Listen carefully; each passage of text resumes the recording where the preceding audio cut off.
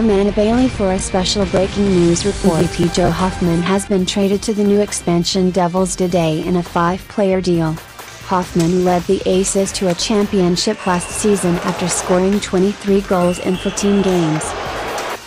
The Devils will obtain the superstar along with defenseman Brendan Kelley for 3 rookie players.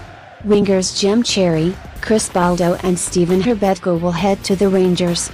All 3 players were chosen in this year's draft by the Devils. Hoffman brings his 2012 league MVP, 2 Stewart Cup championships and 2 playoff MVP awards to a new-look franchise. Hoffman talked with our reporter about joining the new-look Devils after a deal was reached tonight. It was a long summer, and I think everyone, myself, and the organization can move on.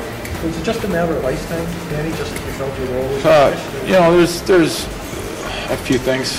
Just I'm not going to get into specifics on those things, but there's some personal things that I felt the change was the best thing for everybody involved. I'll miss the guys in the room. A lot of guys become very tight with that are great friends. I'll miss the city. I'll miss the fans. The fans are great to me since I've been here, and I have nothing but respect for them.